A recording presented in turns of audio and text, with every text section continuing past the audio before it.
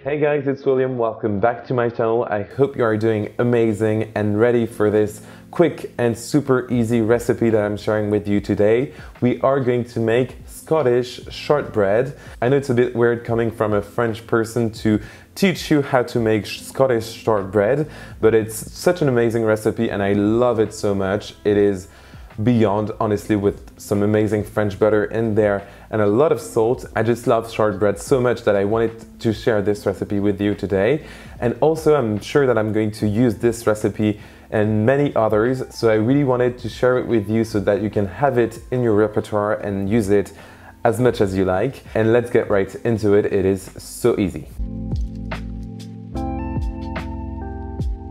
First easy step, today we are going to use a mixer, but you can definitely do it by hand because we're going to use some room temperature butter that we're simply going to cream with some icing sugar and a bit of vanilla extract. You can omit the vanilla extract if you want to keep this traditional and plain and simple, but you know me, I always use some vanilla in there. So I'm doing the same today, and I'm just going to mix this until I have a smooth and pale consistency, kind of like making buttercream with a lot less sugar for sure. And then we will add the flour. I forgot to mention in the beginning, but here I'm using some salted butter, quite traditional when it comes to making shortbread, but of course you can definitely use some unsalted butter and salt it yourself, adding some sea salt flakes or some coarse sea salt. That would be amazing. And now I'm just going to introduce my flour to my wet mixture and mix very well until I have dough. This will take a few seconds, especially since I'm going to gather everything with my own hands on my work surface.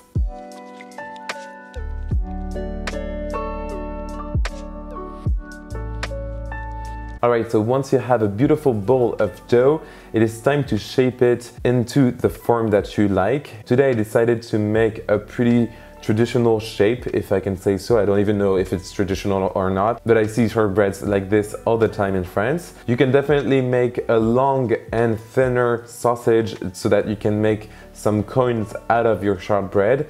You will see once we cut into it, but basically you're gonna cut that piece of dough to bake everything. But now I'm just going to cover it with some plastic wrap and put it in the fridge for about 2 hours or so. You can put it in the freezer if you're in a hurry, and I understand life is hard, and you will leave it for about 30 to 45 minutes in the freezer.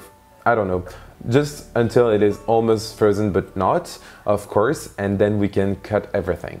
My dough is chilled, so now it is time to cut it. I'm just going to cut it with a nice sharp knife, and as you can see I will cut some pretty thick biscuits.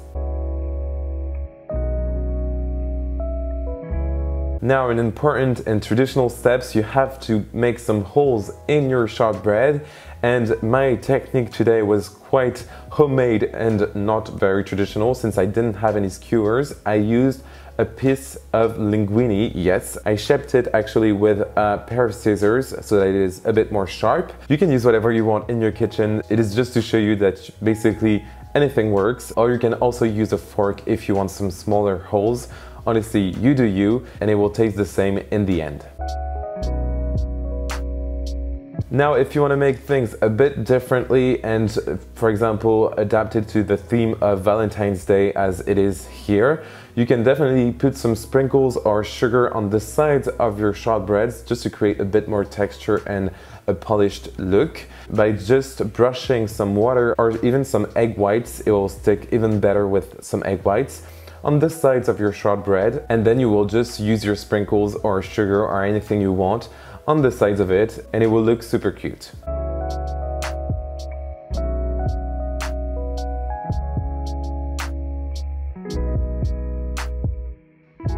Alright, it is time to bake our shortbreads in our preheated oven at 180 degrees Celsius, which is 350 in Fahrenheit, and I'm going to bake them for around 10 minutes or so, or until they start to look golden brown on the sides but still pale on the top, and they will be super crispy and flaky, and just that butter flavor is out of this world, and you should definitely let them cool off a bit before eating them.